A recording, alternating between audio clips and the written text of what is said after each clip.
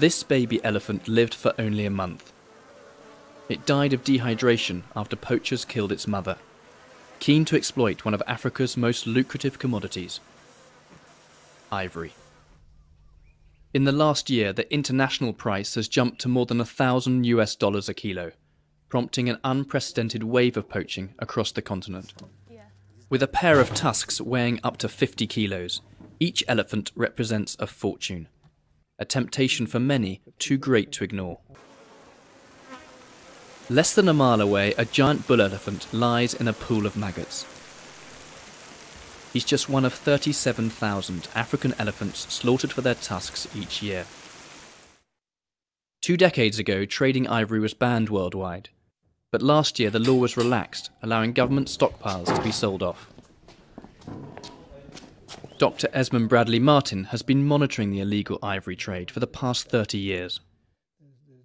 There's probably more ivory going illegally to China than any other country in the world. I think there's a link between the number of Chinese that have come into Africa recently and elephant ivory purchasing. For instance, I think around 2000, 2001, there was something like 75,000 Chinese working in Africa. Now the figure is well over 500,000. And we know the Chinese are being caught all over Africa. And in Kenya, they've been caught coming into the country with ivory from the Congo, from Cameroon. Those are the recent ones. The Chinese have been carving ivory for over 7,000 years. But until recently, only the wealthier people could buy it. But now the middle class has risen up in China, and there's a much greater demand now. In what has been described by many as the new colonialism, and in defiance of the global recession, China's annual trade with Africa has soared to more than $100 billion, a figure that is expected to grow by a further 80% next year. If you look at all the poaching incidences taking place in East Africa, it's where the Chinese are present.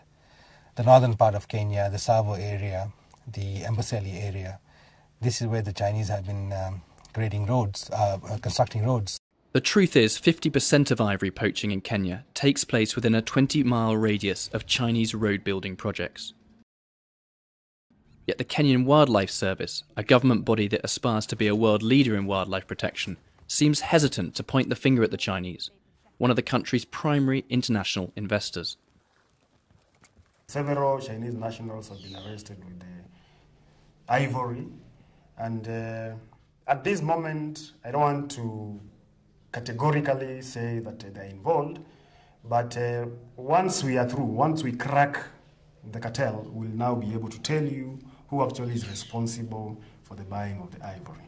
KWS, in conjunction with the Tanzania Wildlife Authorities, to some extent we are in control. But that's not the view held by many of the conservation groups that feel they have little choice but to protect what elephants they have, and are now upgrading their own private patrols and preparing to respond in force. This is one of Kenya's most effective private anti-poaching units, a 70-strong, heavily armed team with a mandate of protecting 100,000 acres in Laikipia district of northern Kenya. They're on high alert after losing 52 elephants in the last 2 years and are responding to a tip-off that an elephant poacher is operating nearby. Everyone outside the conservancy has a weapon, everybody. And so they are now starting to bring the weapons inside the conservancy. It is very risky because these people will shoot. They will shoot without asking any questions. So we've had a plane shot at, 2 poachers were shot. So these people are armed, and very well armed.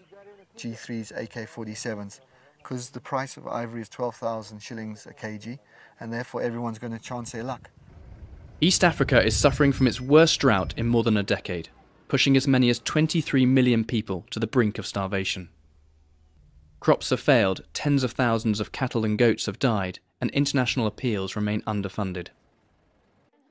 This is just one of many child feeding stations scattered across the region, providing welcome yet temporary relief. But for adults desperate to scratch a living, poaching is the most attractive option available. Nelson Mutunga was orphaned as a young boy and started poaching soon afterwards. Last month he was caught red-handed after killing an elephant and a rhino, but was offered a pardon in exchange for intelligence into the ivory smuggling underworld. and becoming a member of a private anti-poaching unit. He describes how he killed the elephants. I took a bow and arrow and dipped the head of the arrow in a very strong poison. I then shot at the elephant's ribcage, close to its lungs. It dies within a few minutes. He then sells the ivory to a local broker who passes it on to a Chinese trader in Mombasa.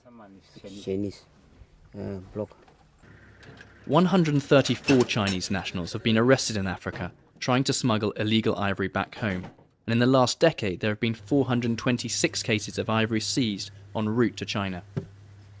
This haul is the largest ever discovered on Kenyan soil, 703 kilos. It was found in a car driven by these two men and owned by an ex-Kenyan Member of Parliament. The parliamentary car pass is still intact on the windscreen. The ex-MP has denied it's his car, despite vehicle registration documents proving his ownership.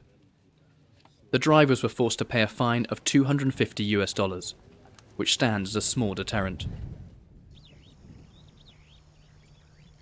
If poaching continues at current levels, experts predict the extinction of elephants across most of sub-Saharan Africa within the next 15 years.